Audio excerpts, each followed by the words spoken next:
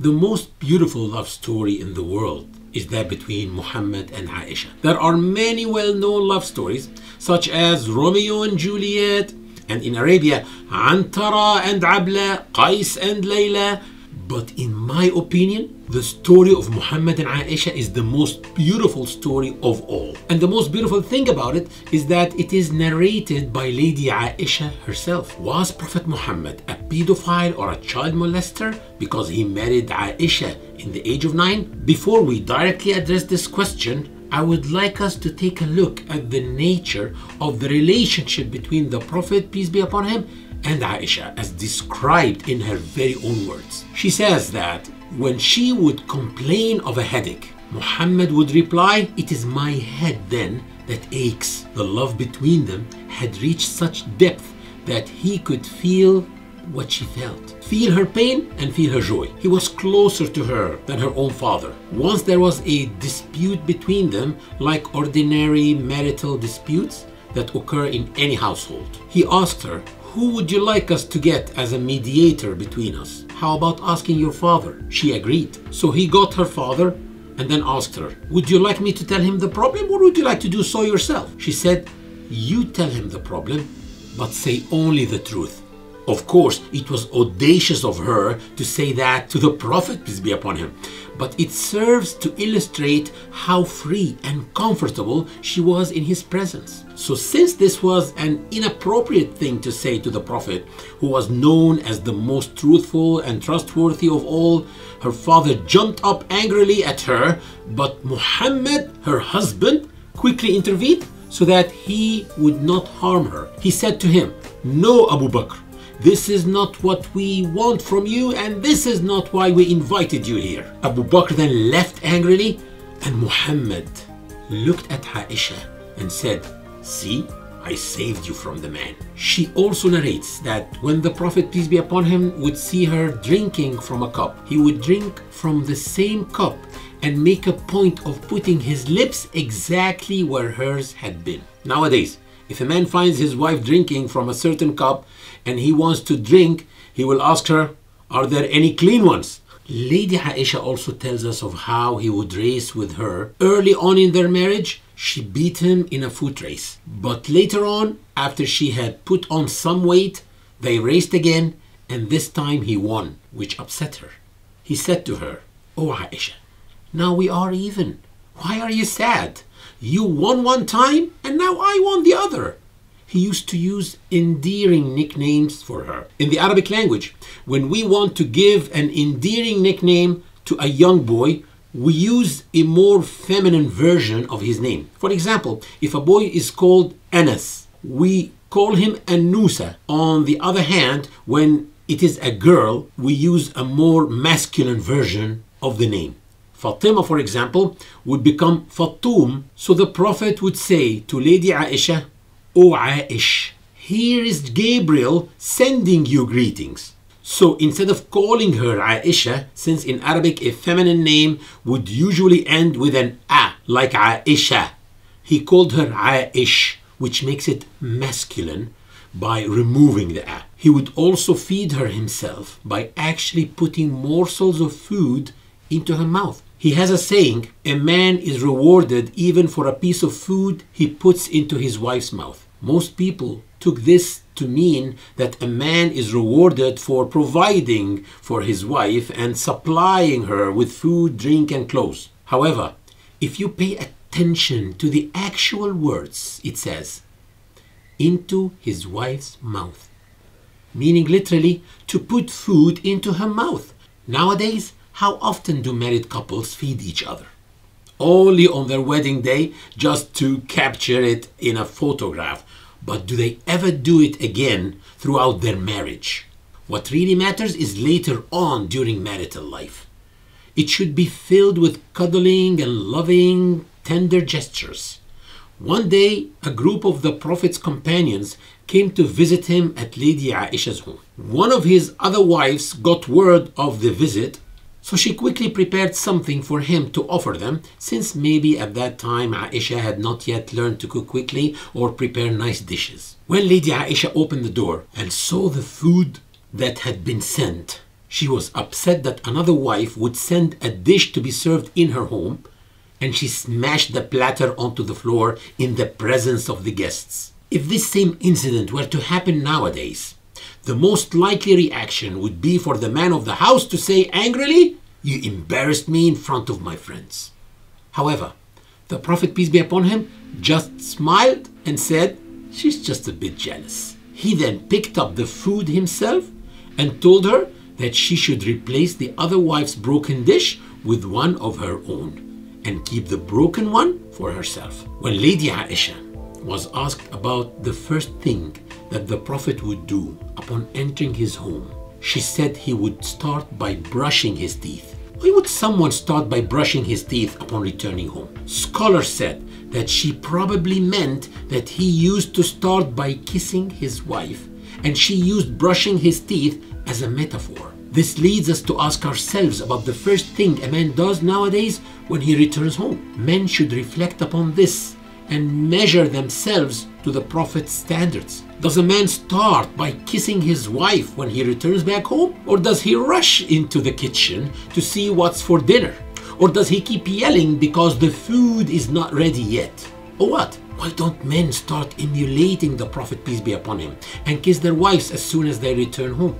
If we men did that and took the Prophet, peace be upon him, as our example, there would be much more harmony at home. Lady Aisha was also always very proud of the fact that the Prophet, peace be upon him, had died in her arms. This doesn't sound like a victim of rape or molestation like Islamophobes like to claim she was. A 53-year-old man marrying a 9-year-old girl.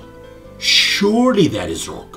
Today, in London, for example, that would definitely be wrong. But actually, in London, a few centuries ago, it would not have been considered legally or morally wrong. Perhaps even nowadays, somewhere in this world, it is not considered wrong either. In order to declare that something is wrong, we must determine how it is wrong. What does it violate? Does it violate the law or does it violate social norms? So let us see what the Prophet violated here. Did he violate the law or did he violate customs and norms? Did the Prophet, peace be upon him, have any enemies? Of course he did. At that time, the Jews of Arabia were his enemies. The idol worshippers were his enemies. And the hypocrites in the Muslim community who pretended to be believers but were really not were also his enemies. Did they attack him regarding this matter? They had called him many things. A liar, a lunatic, a sorcerer, and a poet, implying that he had written the Quran himself. But no one called him a pedophile. Why did they forget to? It would have been a marvelous chance to destroy him and to consequently destroy the religion that he came with. But the actual reason was that there had been no violation of any laws or social norms. The marriage contract between the Prophet and Aisha took place when she was 6 years old. But the marriage was not consummated until she was 9. So that means that there was a period of 3 years during which he had waited. What was he waiting for if he was a pedophile? The younger the better, right? Actually, he was waiting for her to reach puberty. In other words, he married her when she became physically mature. Some people may argue that reaching puberty does not necessarily mean that a girl is ready for sexual intimacy. The Encyclopedia Britannica states that in human physiology, puberty is the stage at which a child becomes an adult capable of reproduction and procreation. People may argue that even if a girl reaches physiological puberty, that does not mean that she is mentally mature enough to get married. So let us see whether Lady Aisha was mentally mature or not. There was a famous incident called the incident of slander, which took place 2 years after the actual marriage between Prophet Muhammad and Aisha, meaning that she must have been 11 years old. The hypocrites spread a false and spiteful rumor that she had committed adultery with one of the companions of the Prophet. This was the biggest event to shake the Islamic community at the time. Rumors of adultery were circulating about one of the mothers of the believers. which was the title given to the wives of the Prophet, peace be upon him. Besides being the wife of the Prophet, Aisha also happened to be the daughter of Abu Bakr as-Siddiq, the closest companion to the Prophet. It was altogether a very ugly situation. At the same time, Archangel Gabriel had not descended with words to Muhammad, peace be upon him, for a whole month. So it was a very difficult time. When Aisha heard about what was going on, she was very upset and felt unwell. She asked the Prophet if she could go and stay at her parents' home because she wanted to talk to her mother about what people were saying. Now let us observe the maturity with which she dealt with the situation. She recounts that the Prophet, peace be upon him, came to visit her at her parents' home. As he entered, he asked her how she was. She replied, "I am fine, thank God." He said, "Aisha, if you have committed a sin, then repent to God. And if you are innocent, then be sure that God will reveal your innocence." Note the kindness that poured from the Prophet, peace be upon him. Any man in his place would be angry and demand to know the truth. But he didn't do that. He just told her that if she had committed a sin, she should repent to God. And if she was innocent, then God would reveal her innocence. She recounts that she looked at her mother and told her to answer the Prophet on her behalf. She wanted her mother to defend her. As I said before, rumors had been circulating for about a month at this point. Her mother was speechless and said, "I don't know what to say to the Prophet." Next, she turned to her father and asked him to defend her, but he also answered that he did not know what to say. So she looked at the three of them and said, "By God, I know you have heard the rumors so many times that you have come to believe it, and it has settled deep inside you. If I tell you that I am innocent," and to herself she said, "and God knows I am, you will not believe me. And if I tell you that I have sinned, you will believe me. By God, I cannot find anything to say except what was said by the father of Joseph." She was so agitated that she had forgotten the name of Jacob. And she recited the Quranic verse, "So for me, let it be patience without complaining, and it is God alone whose help I seek in the face of what you say." She recounts, "I then went to bed and cried till I felt my tears would run dry. And I was confident that God would reveal my innocence, but I never thought that someone as insignificant as me would be mentioned in the Quran, in verses that will be recited till the end of time." She had no hope that actual verses of the Quran would descend upon the Prophet to reveal her innocence. The most she hoped for was that the Prophet would receive revelation through one of his prophetic dreams proving her innocence. But lo and behold, verses of the Quran did in fact descend revealing her innocence. The Quran says, "It was a group from among you that concocted the lie. Do not consider it bad for you, it was good for you. And every one of them will be charged with the sin he has earned. He who played the greatest part in it will have a painful punishment."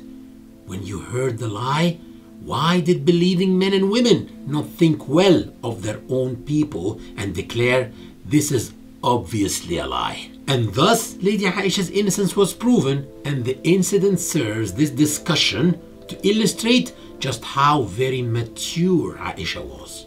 Perhaps even more mature than most middle-aged women would be nowadays. So we have established that she was physically, emotionally, and mentally mature. Nowadays, in Arab countries, like Egypt for example, since I'm Egyptian, girls living in urban communities marry at an average age of 22 to 23 after finishing college. On the other hand, in rural communities, a girl usually gets married at the age of 18 after finishing secondary school, probably because most girls from rural communities do not go to college. So, before there were schools and colleges, what did girls do after reaching puberty? They got married.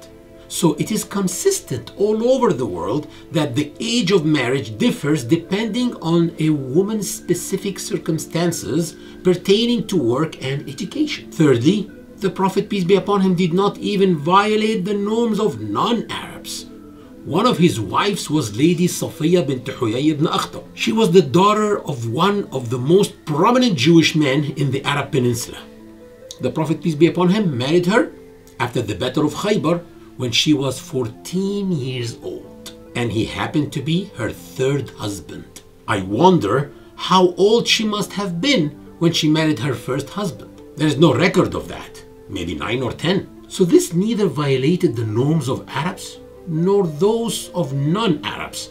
That was the norm for all people across the world at that time. 545 years after the marriage between Muhammad and Aisha, the Byzantine king Alexios II married Princess Agnes when she was 9 years old. 15 years later, that is 560 years after the marriage of Muhammad and Aisha, another Byzantine king, Isaac II, also married a Hungarian princess, Princess Margaret, who was also 9 years old. That was in the year 1184 AD. All of this means that the Prophet, peace be upon him, did not violate the norms or laws of any civilization, including the Arabs, Jews, or Europeans, even after 6 centuries of the evolution of human civilization. It is ironic that most of the criticism regarding the Prophet's marital life comes from societies in which divorce rates have reached 80% in the first 3 years of marriage. It just doesn't make sense. The Prophet, peace be upon him, was the perfect example of a husband. One of the most significant factors that prove that the Prophet, peace be upon him, was not a pedophile is that out of the 12 women whom he married throughout his life, 4 of them were significantly older than him, namely Khadija, Salama, Zainab bint Khuzaymah, and Sauda bint Zam'a. Actually, one of them was of such an age that she no longer was interested in sexual relations anymore, as narrated in the biography of the Prophet, since she donated her night to the other wives. All the rest of his wives were in the normal age of marriage of women of the 20th and the 21st century, except for Aisha, whom we just explained about. Had he been a pedophile, God forbid, then why didn't he marry only young girls, or even mostly young girls? Another significant point regarding his wives is that he married Khadija when he was a young man of 25 and she was an older woman, being 40 at that time. Muhammad, peace be upon him, loved her immensely and remained married only to her for 25 years until she died at the age of 65. He then remained an unmarried widower for 3 years before remarrying. The point I want to make here is, if he were a pedophile, God forbid, why would he have remained married only to Khadija for 25 years as she inevitably grew ever older, and not even take a second wife who was much younger?